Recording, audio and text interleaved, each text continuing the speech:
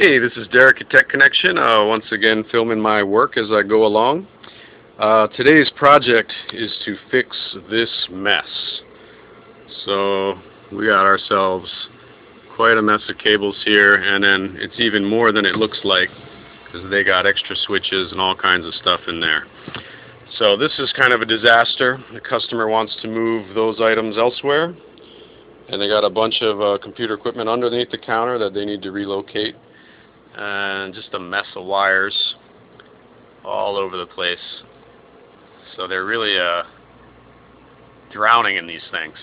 I thought I'd take the time to review, since I had just got it and it's my first one. I'm going to use a wall mount bracket from a company called ICC, and this is it right here. We're going to mount all of that messy equipment into this frame and make it nice and neat.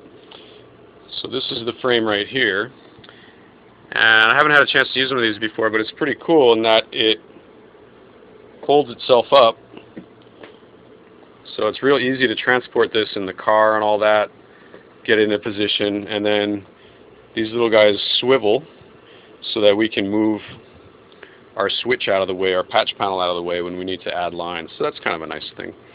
Also really nice is it came with the full set of screws right about there, so we can screw in every single hole if need be.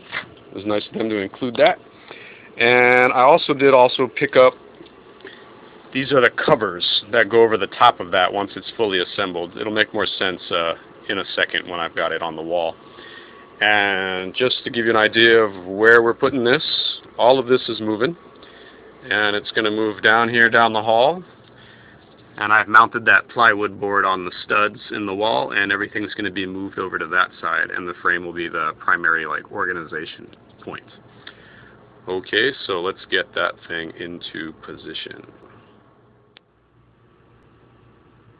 And there it is up on the wall.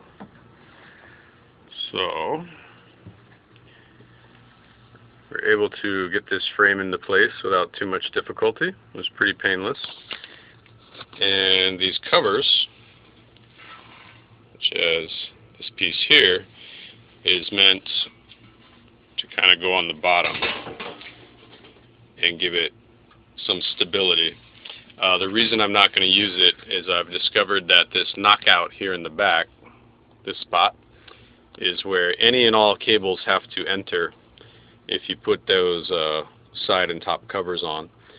So just to give it make this job go quicker and be finished faster, I left the covers off so that I could route the cables out the bottom like I've done here. Kind of still staging the work so that we could finish up. It still looks fine. It doesn't look bad at all. So it kind of looks like this. You can see the sides are enclosed already. So once it's in the position, it'll be kind of underneath of this shelf and nice and neat. Okay. So that's an ICC folding 4U wall mount. I'll put a link to it in the video so that you guys can check it out if you're interested. They make a lot of other equipment, and most of it's been really neat to work with. This is the first time I've tried this little one. It's pretty simple for the most part. The only trouble I had is, as you'll recall, this area swivels out, right? So that swivels.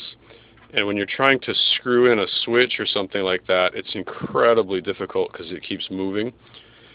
So what I did is I briefly attached this side frame.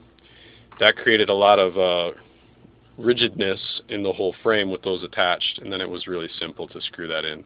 Then I just removed the frame afterwards. So maybe that'll come in handy for some of us.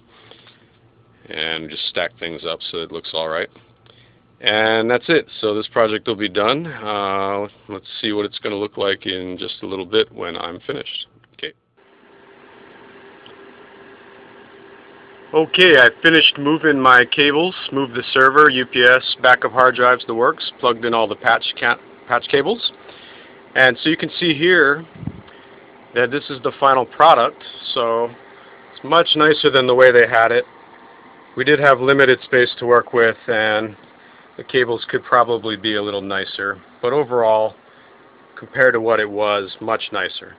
So that's the final product there, and then I think I'll back up so you can see their original workspace where they had everything. And it's just 100 times better than it was. So that's the end of this job. Kind of a case study on cleaning up and moving a really messy network into something more manageable. Everything's been routed through the ceiling for this job, and there's a little knockout in this corner here to service the printers. I think if I could make any adjustments to this, I might have used a 2-post frame. So this wall thing, very nice, but there's just so much equipment here that it would have been smarter to remove these shelves, all 3 of them, and just use a standing rack. It would have looked even better and been more modular. We could have added to the network a lot easier. If they have to add another server or another switch, we're kind of full. So it would be tricky. So it's about the most this little guy can handle, and the most that this immediate area can handle too. That's about it. I did enjoy working with the frame. It's very nice and it's very stable. I feel like I should just pull on that for a moment so you guys can see. You can't quite do pull-ups on it, but it's incredibly stable once it's screwed into the studs. So it's definitely a good product. I didn't have to put any L-shaped brackets underneath of it to give it any stability. So from underneath, it's just right against that wooden plank into the studs. Very stable. If you guys have any questions, feel free to drop a comment or just hit me up on yourtechconnection.com, and you'll find our contact info there if you want to shoot me any questions privately. Thanks for watching. Bye-bye.